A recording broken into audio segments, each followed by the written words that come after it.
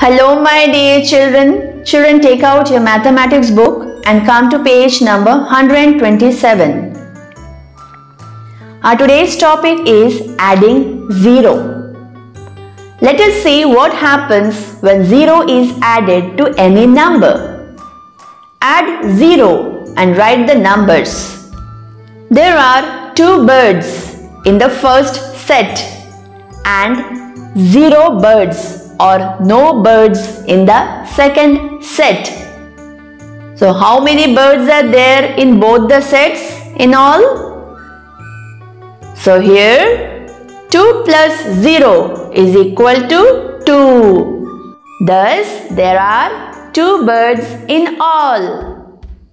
Children, when we add 0 to a number, the number remains the same.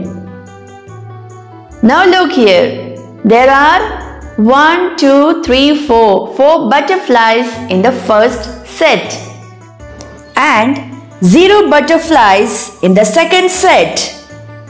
So how many butterflies are there in both the sets in all? Yes, 1, 2, 3, 4 butterflies. Thus there are 4 butterflies in all. Look here, there are 1, 2, 3, 4, 5, 6 bees in the first set and 0 bees in the second set. So how many bees are there in both the sets in all? Yes, thus there are 6 bees in all. Thus 6 plus 0 is equal to 6.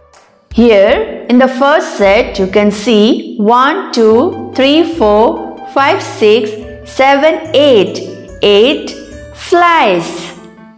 And in the second set you can see 0 flies. So how many flies are there in both the sets in all? Yes, 8.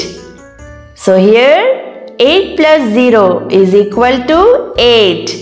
Thus 8 flies are there in all. Children, always keep in mind, when we add 0 to a number, the number remains the same.